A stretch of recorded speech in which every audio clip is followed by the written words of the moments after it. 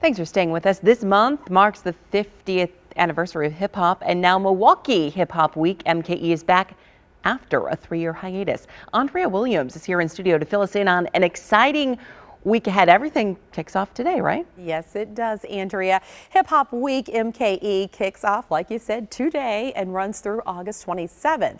Milwaukee actually made history as the first city in America to create an official hip hop week that focuses on everything from civic engagement, financial literacy, entertainment, and more. A few things to look forward to tonight. Former rapper turned politician, Newark, New Jersey Councilman Dupree Kelly. He'll be speaking at City Hall from 5:30 to 7:30.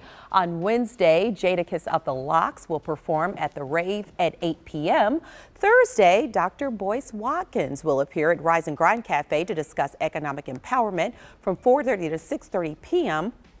Milwaukee's own Baby Drew will be performing with Cigarette Break from 9 till 11:30 p.m. That's at Mr. B's. And Friday, the one and only Dame Dash, he'll appear at the Bradley Symphony Center from 5 to 8 p.m. with a focus on building generational wealth.